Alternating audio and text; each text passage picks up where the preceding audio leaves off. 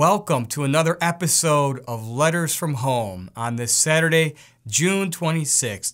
My name is Ken Baldwin, and I'm the Executive Director of the St. Paul Center, and it is a pleasure for me to share with you a few thoughts on today's scripture reading. But first, I want to encourage you, subscribe to our super duper YouTube channel, click on the bell, and you will get our daily videos automatically, from our amazing short cinematic films to Dr. Hahn's amazing insights and our scripture scholars' daily reading reflections. We hope to bring the Word of God to as many people as possible, and we're so grateful for you being with us on this journey.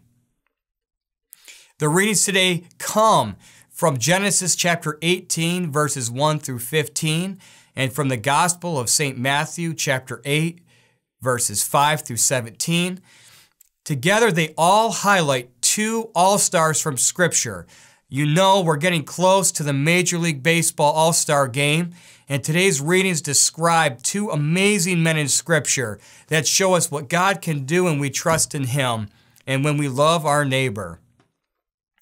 The Lord encourages us to have hope that He could take the most desperate and hopeless situations and work miracles.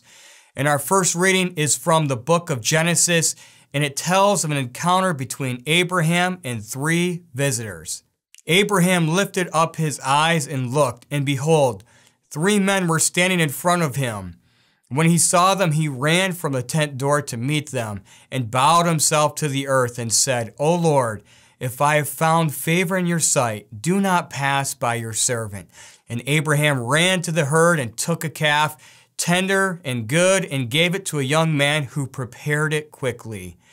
We know Abraham is one of the great figures of all of Scripture, the father of all who believe, and his heroics are remembered throughout Scripture. But this reading really shows us his love and action for his fellow man. Bishop Neck's practical commentary does a great job of reflecting and noting this point. And Bishop says, Abraham's faith was living and active through love. He loved God above all things. We hear how he loves his neighbor, and he again proved this by his behavior to the three strangers. Abraham is this rich shepherd prince to whom Almighty God had made such great promises. He ran to meet the three strangers, bowed at their feet, and served them while they were eating. Now, Abraham had servants in abundance, but he does this himself, and as a reward for this virtue, God promised him that in a year he should have a son. Now, who are these three men? Well, one of them is the Lord, and two of them are angels, we later find out. I also want to just share really quickly, this reading has one of the funniest, most humorous endings. We hear this great exchange between Sarah and the angels. Sarah says, I did not laugh, for she was afraid. And he said, no, but you did laugh. So quick reminder, if you ever have two angels appear to you, do not lie to them. They already know what you have done. Now today's gospel from Matthew, chapter 8, verses 5 to 17, features an unlikely player that steps up to the plate and delivers a major home run. A Roman centurion, an outsider, a Gentile, who commanded 100 soldiers, comes in today and is just an amazing example. Let's hear a little portion of today's gospel. So, when Jesus entered Capernaum, a centurion came forward to him, appealing to him, Lord, my servant is lying paralyzed at home, suffering terribly. And Jesus said to him, I will come and heal him. But the centurion replied, Lord, I am not worthy to have you come under my roof, but only say the word, and my servant will be healed. For I too am a man under authority, with soldiers under me. And I say to one, go, and he goes, and to another, come, and he comes. And to my servant, do this, and he does it.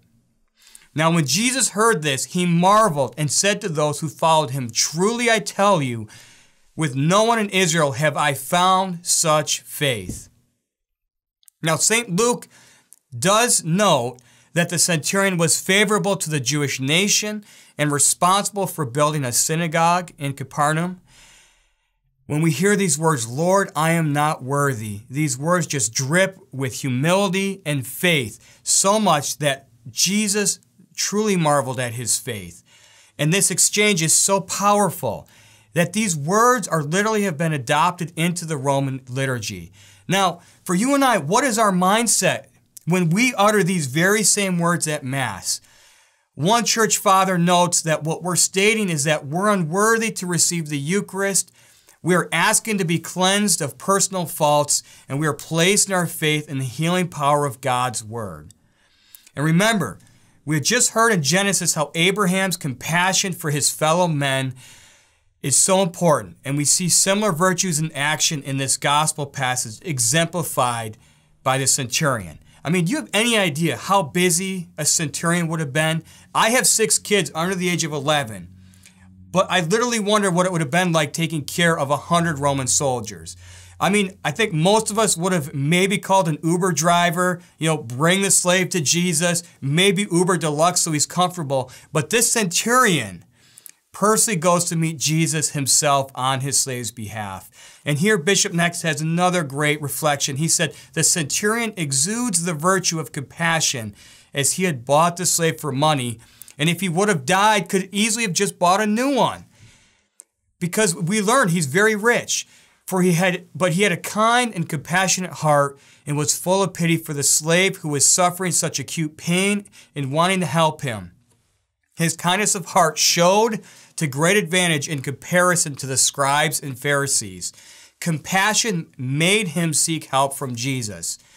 And the centurion had clearly heard of the great miracles that Jesus was working by God's grace, and what he had heard engendered in him a firm belief that Jesus was the Messiah whom the Jews expected and was able to heal him without even coming to him.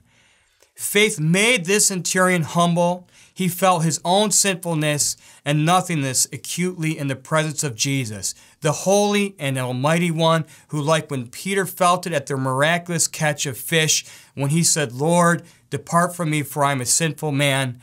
So the centurion intercedes for his servant, and these prayers were not made in vain, as Jesus availed to them and cured the servant on the spot. Lord, I am not worthy to receive you, but only say the word, and I shall be healed.